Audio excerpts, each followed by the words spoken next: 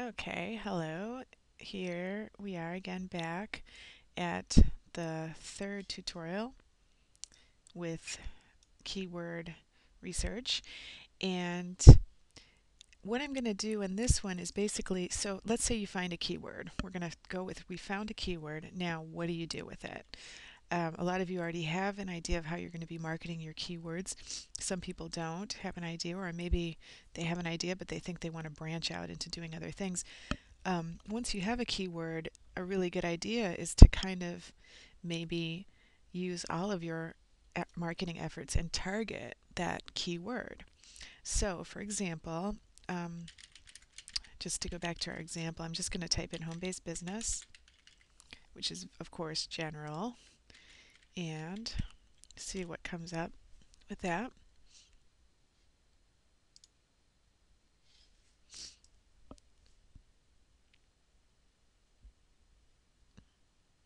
Okay, here's all our searches here.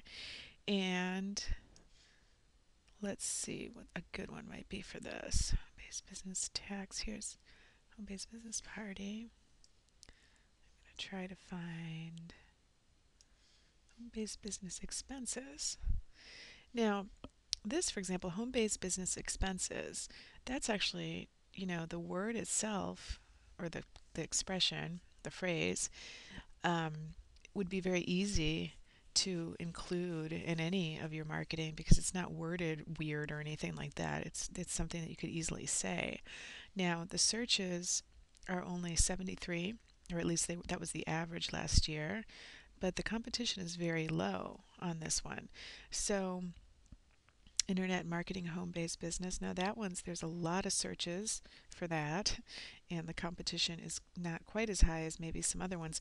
But what you want to do when you really want to get down to figuring out what the competition, what the exact competition is, instead of just looking at this bar, is you want to type it in yourself into Google to see how many results come up. So I'm going to start out with this one because there are just so many searches for this internet marketing home-based business. Okay, which here, as you can see, the competition doesn't seem quite so high in this bar, and this month's searches were 12,100. So what you do now is you come over and open up another window to Google. I have MSN here, and you type that exact term. I copied it, and I'm going to type it in here with quotes. You need to do it with the quotes around it because that means that's the exact term. And I'm going to hit Google search. Okay, now that's still pretty competitive because there are 636,000 results for that term, which means results are the people who are providing information about that term. So that's pretty high. It depends on what you're using the term for, what kind of marketing you're doing. In article marketing, if you're just starting out, this amount of results is quite high. So we're not going to choose that term for our article marketing.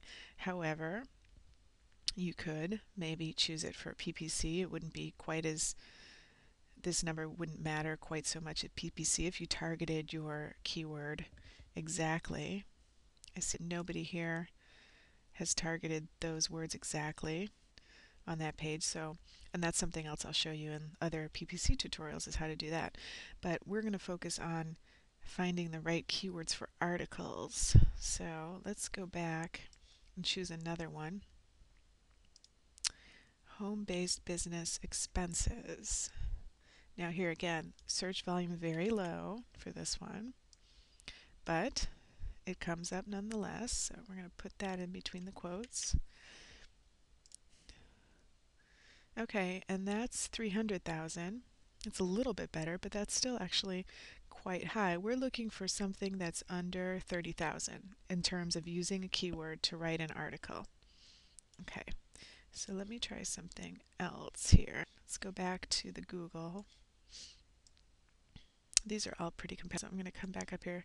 Home-based business ideas. I think that's one we used. I'll add a little extra tail on there. Okay. see what we have here. Good home-based business ideas. Let's try that one. That seems like a logical concept.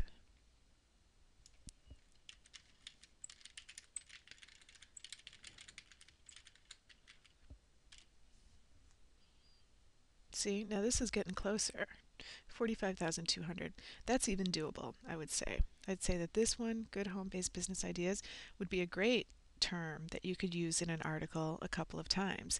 And because the competition is pretty low, again, we're looking for under 30,000, but this is fine because it is a longer tail keyword. You could do an article with this as your keyword. And I will go into more details about how you want to do an article using this as your keyword in other tutorials. But right now, let's look at another one. So this is one you could target. Let me write this. Okay. And let's see if we can get even closer. Top 10 home-based business ideas.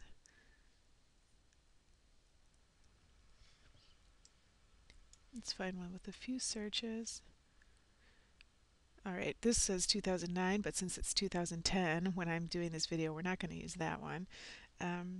Great home-based business ideas. These all have ideas for a home-based business, but the competition is quite high on that one. You just have to spend a little bit of time.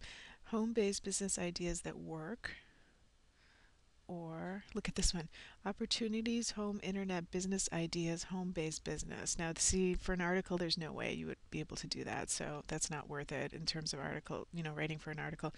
Business ideas, home-based business. Again, that's hard in terms of writing an article. Of home-based internet, home-based business ideas that, well, that would be something that you could do. Small home-based business. Let's do something home-based business internet.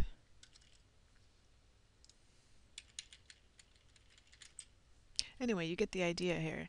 You want to kind of play around with something that's similar to what you're doing, and just try to find Christian internet-based home business. Home-based internet business reviews. That's not a bad one. You can home-based internet business reviews. Let's see. That would be very plausible to be able to write a review of something or about the internet business itself. Let's see what that one says. Put that in between the quotes. See, and this one is even better, 35,000. So home-based internet business reviews. That could be something that you could use for an article.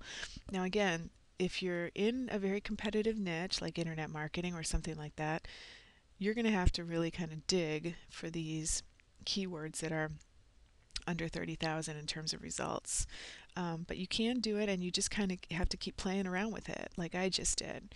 So in the next tutorial, I'm going to show you a tool that I use instead of the Google Adwords tool that actually allows you to see exactly how many people are searching for that term and how many people are providing the information, the results on that term, so the competition, in the exact same page, which is very useful instead of having to go back and forth and do all this kind of research.